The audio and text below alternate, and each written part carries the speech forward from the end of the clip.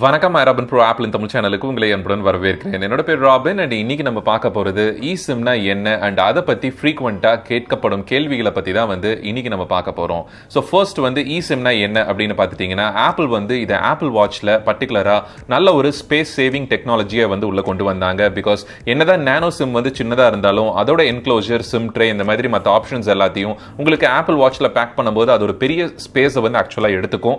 So gadget சின்னதாகும்போது உங்களுக்கு நானோ டெக்னாலஜியோட adoption தான் ரொம்பவே ஹெல்ப் பண்ணும் ஸ்பேஸ் சேவிங் அப்படிங்கிற ஒரு விஷயத்துல. அண்ட் டிவைசஸ் லைக் ஐபோன் ஐபேட்ல எல்லாம் எடுத்துட்டீங்க அப்படின்னா உங்களுக்கு இந்த eSIM ரொம்பவே ஸ்பேஸ் சேவிங்கா இருக்கிறதோட மட்டும் இல்லாம யூசர்ஸ்க்கு ரொம்பவே கன்வீனியன்ட்டாவும் இருக்கும். நீங்க ஆன் த கோல வேற ஒரு கண்ட்ரிக்கு போறீங்க அப்படின்னா சிம்பிளா அந்த மொபைல் கேரியர் உங்களுக்கு eSIM சப்போர்ட் பண்ணாங்கன்னா போதும், அவங்களோட ஆப்பை டவுன்லோட் பண்ணிட்டு ஒரு எஸ்எம்எஸ் அனுப்பிச்சிட்டு இந்த eSIM சர்வீஸை நீங்க யூஸ் பண்ண ஆரம்பிச்சிடலாம். ஒரு பர்டிகுலர் ரீசார்ஜஸ் நீங்க ஆப் வழியாவே பே பண்ணிக்கிறதுக்கும் அலோவ் பண்ணுவாங்க. அண்ட் மூணாவது பார்த்துட்டீங்க அப்படின்னா ஆடட் செக்யூரிட்டி. ஸோ உங்களோட ஆப்பிள் டிவைசஸ்ல eSIM எனேபிள்டா இருந்தது அப்படின்னா தீஃப் எல்லாம் நார்மலா திருடிட்டு போகும்போது பாத்தீங்க அப்படின்னா அந்த டிவைஸ்ல ஃபர்ஸ்ட் அவங்க சிம் அதை ரிமூவ் பண்ணுவாங்க. நம்மள ட்ராக் பண்ணிடக்கூடாது, வேற ஏதாவது லாக் பண்ணிடக்கூடாது, இந்த மாதிரி ரீசன்ஸ்க்காக. ஸோ iCloud ஆக்டிவேஷன் லாக்ல ட்ரிகர் பண்ணணும் அப்படின்னா நீங்க உங்களோட டிவைஸ்ல eSIM இருந்தது அப்படின்னா இந்த ஒரு ஆடட் செக்யூரிட்டி ஃபீச்சர்ஸ்க்காகவே நீங்க பிசிக்கல் சிம்மை eSIM-ஆ கன்வெர்ட் பண்ணிக்கலாம். ஸோ இந்த மூணு முக்கியமான ரீசன்ஸ் தான் எனக்கு தெரிஞ்சு eSIM-ஐ ஆப்பிள் ஃபாஸ்டா புஷ் பண்ணதுக்கு ஒரு ரீசன். ஃபர்ஸ்ட் உங்களுக்கு ஆப்பிள் வாட்ச்ல அதுக்கப்புறம் ஐபோன் ஐபேட் எல்லாத்துலயும் இன்னைக்கு eSIM அவைலபிளா இருக்கு. ஐபோன் 10R பார்த்துட்டீங்க அப்படின்னா நிறைய பேர் ஆக்சுவலா அமேசான் பிளிப்கார்ட் ஆஃபர்ஸ்ல வாங்கி இருந்திருப்பீங்க. ஸோ இந்த ஐபோன் 10R நீங்க ப்ரீவியஸா வெதர் டுவல் சிம்ல இருந்தாலும் சரி இல்ல ஏர்லியர் ஐபோன் மாடல்ஸ்ல சிங்கிள் சிம் இருந்தாலும் சரி உங்களுக்கு eSIM ஆக்டிவேஷன் அண்ட் டிரான்ஸ்ஃபர் இந்த ப்ராசஸ் இந்த வீடியோல நம்ம சொல்ல போறது கண்டிப்பா யூஸ்ஃபுல்லா இருக்கும். ஃபர்ஸ்ட் ஆக்டிவேஷன் பார்த்துட்டீங்க அப்படின்னா ரொம்பவே சிம்பிளான ப்ராசஸ் தான். இந்தியால பொறுத்த வரைக்கும் உங்களுக்கு ஏர்டெல் அண்ட் ஜியோ இவங்க ரெண்டு பேர் மட்டும் தான் இப்போதைக்கு eSIM அவைலபிலிட்டி கொடுத்திருக்காங்க. அடுத்த மேஜர் பிளேயர்ஸான பிஎஸ்என்எல் அண்ட் வோடஃபோன் பார்த்துட்டீங்க அப்படின்னா இன்னும் eSIM ப்ரொவிஷன் கொடுக்கல. சோ அது வரைக்கும் நீங்க பிசிக்கல் சிம் தான் டிபெண்ட் பண்ணி இருக்கிற மாதிரி இருக்கும். அண்ட் சைனால இருக்கக்கூடிய ஐபோன்ஸ்ல மட்டும் உங்களுக்கு eSIM அந்த கண்ட்ரியில அலௌட் இல்ல அப்படிங்கிறதுனால அங்க மட்டும் பிசிக்கல் டியூவல் சிம் இருக்கும். அண்ட் நிறைய பேர் கேட்கக்கூடிய ஒரு முக்கியமான क्वेश्चन, அந்த போனை நான் இந்தியால வாங்கிட்டு யூஸ் பண்ணலாமா அப்படிங்கிறது தான். என்ன பொறுத்த வரைக்கும் அதுல பேண்ட் இஷ்யூஸ் வரதுக்கு சான்சஸ் இருக்கு. நீங்க மற்ற கண்ட்ரீஸ் ஐபோன்ல இந்த மாதிரி செல்லுலர் ரிலேட்டடா அவங்க சேஞ்ச் பண்ணிருக்காங்க அப்படின்னா அதை அவாய்ட் பண்றது ரொம்பவே நல்லது.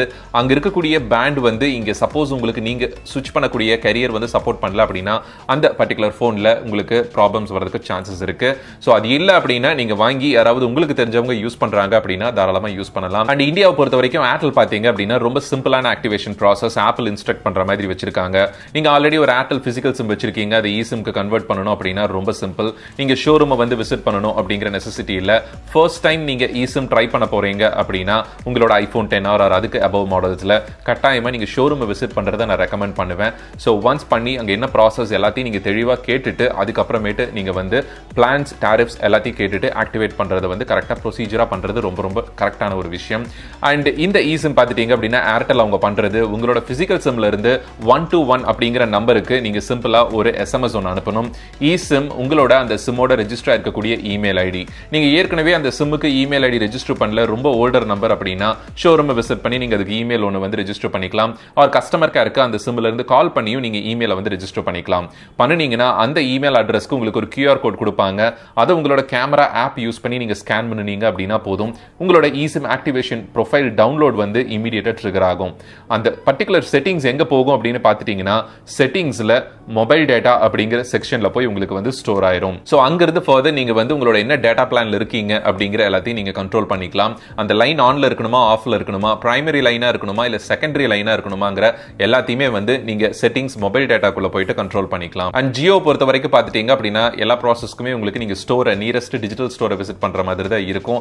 அவங்களோட சாஃப்ட்வேர்ல உங்களோட போனோட IMEI number, ICCID and IEID நினைக்கிறேன். சோ அந்த மாதிரி ஒரு 3-4 நம்பர்ஸ் இருக்கு. அது எல்லாத்தையுமே அவங்களோட போர்ட்டலோட ரெஜிஸ்டர் பண்ணிட்டு அந்த பர்டிகுலர் போன் நம்பருக்கு IMEI நம்பருக்கும் டிவைஸ்க்கு eSIM ரெஜிஸ்ட்ரேஷன் ஆக்டிவேட் பண்ணி கொடுப்பாங்க. நீங்க பிசிக்கல் சிம் eSIM-ஆ மாத்தணும்னாலும் சரி, புதுசா ஒரு eSIM கனெக்ஷன் எடுக்க போறீங்க அப்படினாலும் சரி, இதுதான் ப்ராசஸா இருக்கும். சோ சிம்பிளா இந்த மெத்தட்ல உங்களுக்கு ஜியோலயும் ஏர்டெல்லையும் நீங்க eSIM-ஐ ஆக்டிவேட் பண்ணி யூஸ் பண்ணலாம். ஆப்பிள் வாட்ச்க்கு நீங்க ஆக்டிவேட் பண்ணனும் ஒரு ஐபேடுக்கு ஆக்டிவேட் பண்ணனும் அப்படினா கொஞ்சம் ப்ராசஸ் டிஃபரண்டா இருக்கும். ஐபேடை பொறுத்த வரைக்கும் உங்களுக்கு அகைன் ஒரு செப்பரேட் ஐபோன் மாதிரி தான் ஆக்ட் ஆகும். பட் எங்க டிஃபரன்ஸ் வரும் அப்படினா உங்களுக்கு ஆப்பிள் வாட்ச்ல தான். பிகாஸ் இதுக்கு இதுக்கு ஒரு செப்பரேட் நம்பர் வந்து உங்களுக்கு அலோகேட் பண்ணி கொடுக்க மாட்டாங்க. உங்களோட ஐபோன்ல நீங்க டியூவல் சிம் இருந்தாலும் சரி, சிங்கிள் சிம் இருந்தாலும் சரி, அதுல எந்த பர்டிகுலர் நம்பருக்கு உங்களுக்கு க்ளோன் பண்ணி அந்த நம்பரை இங்க eSIM கன்வெர்ட் பண்ணணும் அப்படின்னு சொல்லிட்டு அவங்க ஒரு செப்பரேட் ப்ராசஸ் வச்சிருப்பாங்க. ஸோ அது மூலமா வந்து உங்களுக்கு ஆக்டிவேட் பண்ணிட்டு அந்த நம்பர் உங்களுக்கு இங்க க்ளோன் ஆகி இந்த eSIMல வந்து ரெஜிஸ்டர் ஆயிரும். இந்த பர்டிகுலர் செட்டிங்ஸ் எல்லாத்தையும் நீங்க எப்படி உங்களோட போனுக்கு செட்டிங்ஸ்ல மொபைல் டேட்டால கண்ட்ரோல் பண்றீங்களோ, ஆப்பிள் வாட்சை பொறுத்த வரைக்கும் உங்களோட வாட்ச் ஆப்ல செல்லுலார் அப்படிங்கிற டேப்ல போயிட்டு நீங்க கம்ப்ளீட் கண்ட்ரோல் பண்ணிக்கலாம். ஸோ இவ்வளவுதாங்க ஆக்டிவேஷன் அப்படிங்கிறது உங்களோட ஐபோன், ஐபேட் அண்ட் உங்களோட ஆப்பிள் வாட்ச் எல்லாத்துலயுமே இண்டிவிஜுவல் அதுக்குன்னு டேட்டா பிளான், டாரிஃப் இதெல்லாமே இருக்கும். ரொம்ப ரொம்ப முக்கியமான விஷயம். ஸோ நீங்க மந்த்லி ஒவ்வொரு டிவைஸ்க்கும் நீங்க ரீசார்ஜ் பண்ணணும் அப்படிங்கிறத மறந்துடக்கூடாது. எல்லாத்தையுமே உங்களோட ஐபோன் அண்ட் அந்த பர்டிகுலர் ஆப்ல இருந்தே நீங்க வந்து பண்ணிக்கவும் முடியும். அண்ட் நெக்ஸ்ட் பாத்துட்டீங்க அப்படின்னா பிசிக்கல் சிம்மை eSIM கன்வெர்ட் பண்றது அப்படிங்கிறது ரொம்ப ரொம்ப சிம்பிளான ப்ராசஸ். நான் முன்ன சொன்ன மாதிரி செக்யூரிட்டி ரீசன்ஸ்க்காக நீங்க உங்களோட பிசிக்கல் சிம்மை நீங்க மாத்தணும் அப்படின்னாலும் சரி, ஆர் பிசிக்கல் ஸ்லாட்டை வந்து ஃப்ரீ பண்ணி வைக்க போறீங்க, நீங்க வேற ஒரு கண்ட்ரிக்கு போறீங்க, அங்க வந்து ஒரு தடவை தான் போயிட்டு வந்துருவீங்க, eSIM எல்லாம் உங்களுக்கு அங்க தேவைப்படாது அப்படின்னா ரொம்ப சிம்பிள். நீங்க அங்க போயிட்டு பிசிக்கல் சிம் வாங்கி இன்சர்ட் பண்ணிக்கலாம். உங்களோட ஹோம் டவுன், அதாவது இருக்க போற கண்ட்ரியில இருக்கக்கூடிய நம்பரை நீங்க eSIMக்கு ஸ்விட்ச் பண்ணி பெர்மனண்டா நீங்க வச்சுக்கலாம். அண்ட் அந்த டேட்டாவையும் நீங்க எப்ப வேணாலும் டெலீட் பண்ணிக்கலாம். ஃபர்தர் நீங்க ஆட் பண்ணணும் அப்படினாலும் பண்ணிக்கலாம். மல்டிபிள் கரியர்ஸ் வந்து நீங்க eSIM குள்ள ஆட் பண்ண முடியும். பட் அட் அ டைம்ல ஒரு கரியர் தான் நீங்க யூஸ் பண்ண முடியும். அடிக்கடி டிராவல் பண்ணக்கூடியவங்க, வேற கண்ட்ரிக்கு போகக்கூடியவங்க பாத்தீங்க அப்படின்னா அந்த மொபைல் நெட்வொர்க்ல eSIM டேட்டா வந்து டவுன்லோட் பண்ணி வச்சுட்டாங்க அப்படின்னா மல்டிபிள் கரியர்ஸ் உங்களுக்கு தேவைங்கிறப்ப வந்து ஈஸியா ஸ்விட்ச் பண்ணிக்க முடியும். செட்டிங்ஸ்ல, ஜெனரல்ல, ரீசெட்ல erase all content and settings அப்படின்னு நீங்க கொடுக்கும்போது 2 டைம்ஸ் வந்து உங்களுக்கு பெர்மிஷன் கேட்கும். சோ தட் நீங்க தெரிஞ்சு அதை நீங்க எதை டெலீட் பண்ணலாம் அப்படின்னு சொல்லிட்டு சூஸ் பண்ணிக்கலாம். உங்களோட eSIMல இருக்கக்கூடிய டேட்டாவை நீங்க ஆக்சிடென்டலா டெலீட் பண்றதுக்கு வாய்ப்புகள் இல்ல. அப்படி டெலீட் பண்ணிட்டீங்க அப்படின்னா ஃப்ரெஷ்ஷா வந்து நீங்க திருப்பியும் உங்களோட ஆபரேட்டருக்கு மெசேஜ் அனுப்பிச்சோ இல்ல ஷோரூம் விசிட் பண்ணியோ QR கோட் ஜெனரேட் பண்ற மாதிரி தான் இருக்கும் அப்படிங்கறத நான் சொல்றேன். சோ அதுக்கப்புறம் நீங்க பிகாஸ் ஒவ்வொரு QR கோடுக்கும் உங்களுக்கு வேலிடிட்டி பீரியட் இருக்கு, ஒரு 2 days to 3 days அப்படின்னு நினைக்கிறேன். சோ அந்த QR கோட் வந்து ஆட்டோமேட்டிக்கா எக்ஸ்பைரி ஆயிரும். அதுல இருந்து டேட்டா பிளான் எதையும் நீங்க ஃபெச் பண்ண முடியாது. சோ உங்களுக்கு ஃப்ரெஷ்ஷா வந்து QR கோட் ஜெனரேட் பண்ணி அந்த பர்டிகுலர் டிவைஸ்க்கு ஏற்கனவே அசைனா இருக்கக்கூடிய போன் நம்பரை வந்து உங்களுக்கு ரீடைன் பண்ணி உங்களுக்கு ஒரு கோட் வந்து ஜெனரேட் பண்ணி கொடுப்பாங்க. சோ நீங்க இன்கேஸ் உங்களோட போனை செல் பண்ண போறீங்க அப்படின்னா நீங்க டியூவல் சிம்ல இருக்கும்போது பர்டிகுலரா eSIM யூஸ் பண்ணும்போது ஒரு ஸ்டெப் வந்து நீங்க எக்ஸ்ட்ரா பண்ணணும். உங்களோட போனை நீங்க ஃபேக்டரி ரீசெட் பண்ணி உங்களோட டேட்டா பிளானை கம்ப்ளீட்டா வைப் அவுட் பண்ணணும். நம்பர் 1. ரெண்டாவது, அதுக்கப்புறம் நீங்க iTunesல கனெக்ட் பண்ணி உங்க டேட்டாவை ஃபர்தர் ரிகவரே பண்ண முடியாம பண்றதுக்கு ஒரு கிளீன் இன்ஸ்டலேஷனையும் ஒன்ஸ் நீங்க பண்றது ரெக்கமெண்டட். சோ கிளீன் இன்ஸ்டலேஷன் அப்படிங்கிறது ஒரு ஆடட் மெஷர் தான். டேட்டா ரிகவரி அப்படிங்கிறது கம்ப்ளீட் ஒரு டிஃபரண்ட் சாப்டர். இருந்தாலும் ஒரு செக்யூரிட்டி மெஷரா வந்து நீங்க கிளீன் இன்ஸ்டலேஷன் என்னைக்குமே பண்ணி ஒருத்தருக்கு போனை வந்து கொடுக்கிறதுங்கிறது ரொம்ப ரொம்ப முக்கியமான விஷயம். அண்ட் இந்த கிளீன் இன்ஸ்டலேஷன் பார்த்துட்டீங்க அப்படின்னா நீங்க இன்கேஸ் iTunesல கனெக்ட் பண்ணி ரீஸ்டோர் பண்றீங்க அப்படின்னா உங்களுக்கு eSIM டேட்டா வந்து வைப் அவுட் ஆகாது.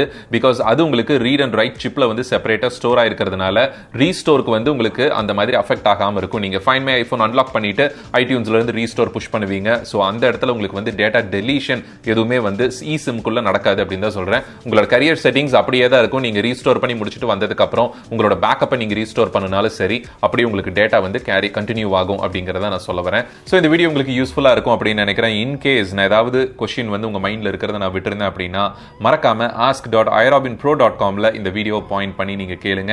ஆர் நம்மளோட Facebook குரூப்ல கேளுங்க. அண்ட் ஏற்கனவே thousands of questions வந்து நம்மளோட Facebook குரூப்லயும் ask.iRobinProலயும் இருக்கு. ஒரு தடவை நீங்க சர்ச் பண்ணி பார்த்துட்டு அந்த क्वेश्चனை வந்து போஸ்ட் பண்ணுங்க. அண்ட் இந்த வீடியோ உங்களுக்கு யூஸ்ஃபுல்லா இருந்தது அப்படின்னா என்ன பண்ணணும்னு உங்களுக்கே தெரியும். மீண்டும் அடுத்த வீடியோல ஒரு இன்ட்ரெஸ்டிங்கான டாபிக்கோட உங்களை வந்து சந்திக்கிறேன். நன்றி, வணக்கம்.